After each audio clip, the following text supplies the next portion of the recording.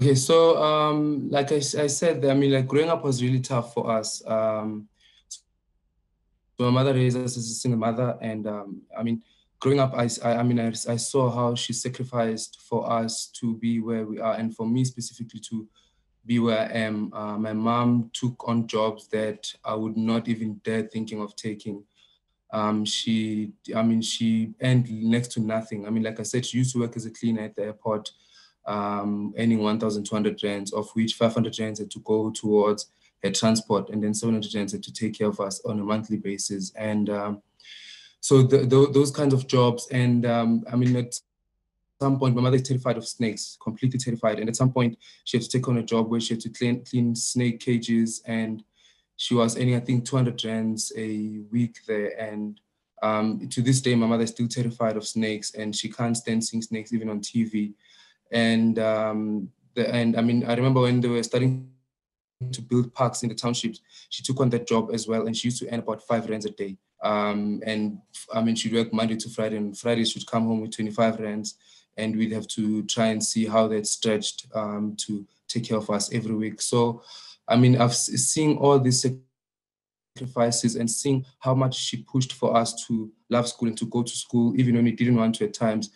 But so seeing all of those sacrifices that she made, I then thought, when one day I get the means, I would want to actually help take care of her and help her forget the pain that she's been through and the sufferings that she's been through, trying to raise us and trying to get us to where we are today.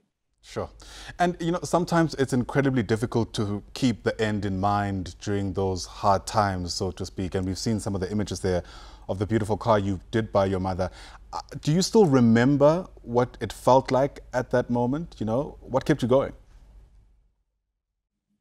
So I think what kept me going was, I mean, the drive and the desire to change my circumstances and to change my background. So knowing how I was raised, I knew I didn't want to live like that for the rest of my life. And I saw that education was the one key that would actually help me get out of my situation and of my circumstances, and even be able to change my life and be able to actually help out my mother. So the one thing that kept me going was the fact that I think I was decently smart in school, and I worked very hard, and I knew if I focused on school, that would help change my circumstances. So that helped me going. And the fact that one day when I do make it, I'll be able to tell a beautiful story and give hope to other young people who were raised under similar circumstances or even worse circumstances, to say, despite of your background, it is possible to change things around. So those are the things that actually kept me going and kept me focused in life. Sure. Well, I'm hoping the lady of the moment is in your company. Would certainly like to get some of her thoughts and her insights at the moment. Sis Nomathemba, if you can hear me, thank you for agreeing to also speak to us khona la ekhaya on Newsroom Africa. Ngenkathi uthola ukuthi uBusisani usekuthengele imoto, can you take us through what it felt like? Wazizwa kanjani? Ngiyabulisa bantu, nginguNomathemba hey mfana wami, angazi ngafikelwa yinyembezi. Ngafikelwa yinyembezi ngoba ngacabanga ukuthi abanye abantwana uma abazali babo behluphekile ngabo bawa bevuka nabo. Umntwana makasathole into ayifunayo, umsebenzi oright, uyakhohlwa ngomzali wakhe. Uyakhohlwa baba azaliflathela ikhaya, akhohlwa ukuthi umama wayewa evuka naye. Babe ukuze balale badlile, akhohlwa umntwana ukuthi umama wayebeka ukudla etafuleni ngaleso sikhathi. And esikhathini esiningi kusuke kube nzima ngendlela ukuthi nawe ungasaboni isizathu sokuthi uqhubekele phambili. Uma usowucabanga wena ukuthi yini eyakunceda ukuthi uqhubeke kuloku uthwele kanzima, ungathi wawubambelele kuphi, ithemba lakho walibeke kuphi? Mntanami, ithemba lami ngangilibeke kuNkulunkulu kakhulu. Kwakuthi noma ngingena endaweni ezinzima ngenxa yokufuna ukuthi ngibeke ukudla etafuleni, ngingene kodwa ngithi uNkulunkulu wami ngicela ungisize ukuthi ngingangeni ngedwa ngingene nawe ngoba I remember ukuthi ngeke ngazinikela kwenye ikhampani lapho mfana wami sasebenza kanzima ngimdala ngisebenza nabantwana abancane and leyo ndawo iyintaba and lapha entabeni sihambe sisusa ukhula lapho and lapho eintabeni kunamatshe amakhulu okokuba mawulunguza ubone ukuthi mangilunguza la ngaphandle ngingabona inyoka enkulu.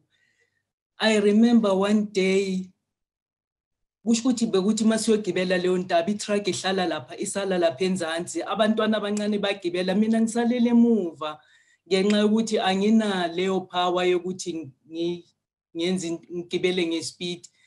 I remember ngathi mase ngifikile lapho ngathi nje ngaze ngayigibela le ntaba ngathi mangifika lapho angisho sambe susu ukhula mangithi ngaphansi kwelitshe elikhulu and lapho kunoku yini lamablomu lawo lokudla okudliwa yinyoka angisazi lawo mablomu yini bebesiwabiza ngokuthi yini ngathi mangithi ngiyalunguza phansi kwesitina and ngiwana abanye sebaqedile ukwenza ispace zabo lapho ngathi mangithi ngiyalunguza ngabona inyoka mntanami ihleli ingibhekile ngathi mangithi angizange ngisafuna nokubheka emuva ngavela ngayehla lapha entabeni ngithe mangithi ngifike enzansi etruckini ngithola ukuthi abantu kudala basetruckini kodwa ngenxa yomusa kaNkuluNkulu ngabekezela nangakusasa ngabona ngivuka ngiya ngoba ngangizamela abantwana bami ukuthi balale badlile mfana wami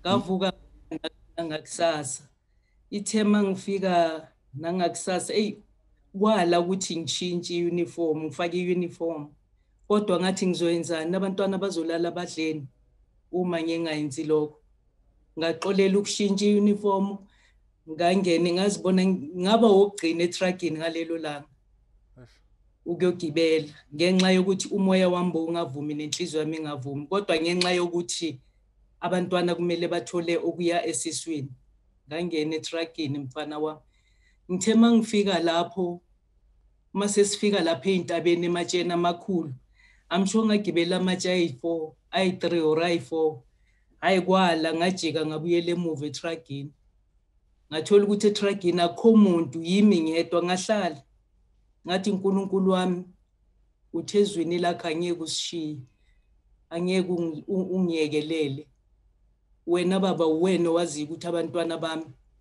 uma namhlanje ngiyekela ukusebenzela le mali le 200 rand ngeviki wena uyazi ukuthi abantwana bami bazolala badleni mina ngazi kodwa uNkulunkulu yena uyazi sibonga uNkulunkulu ukuthi kuhambe kwaze kwafika la it's really a heart-warming story now that we're here, Busisani, isn't it? To be able to look back, to hear Umama give recollections of particular moments that still stand out for her, when she, literally had to step out of her comfort zone, face her fears heads on, just to, in some respects, ensure that your future is secure.